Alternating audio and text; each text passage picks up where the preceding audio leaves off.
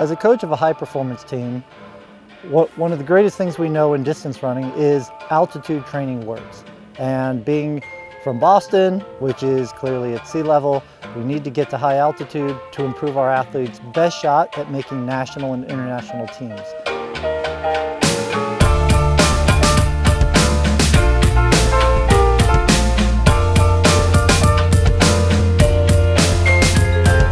When it comes to deciding on a location for altitude training, there are a few key ingredients that, for me, are a must as a coach. One is being able to train at or around 8,000 feet. The other is having access to a track and optimal running trails. And the other thing is just having a phenomenal surrounding around you.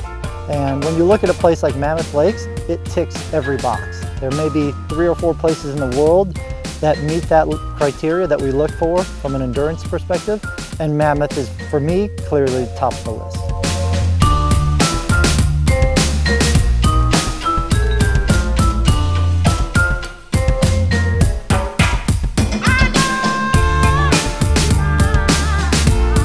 As far as I'm concerned, this checked all of my boxes for altitude training because some places you're kind of stuck at a certain elevation, and so one of the things that I really appreciated here is that you could go down to 4,000 or up to 10,000 really quickly from where we live, as well as it was not like we had one run to do. There's tons of trails, and it's just really beautiful too, of course. So.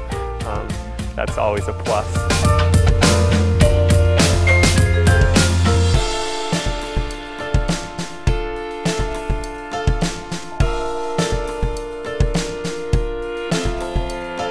Yeah, it's kind of funny.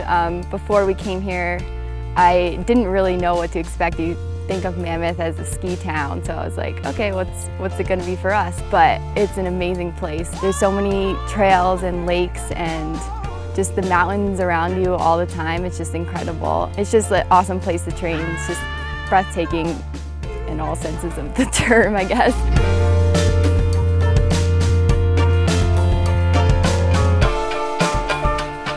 When I first came out here, I didn't really know what to expect. My teammates had kind of told me, training at altitude is pretty difficult, so just be ready to really gear up and really get focused. And you come out here and like the first run is like, wow, yeah, I really kind of miss that oxygen that you get down at sea level.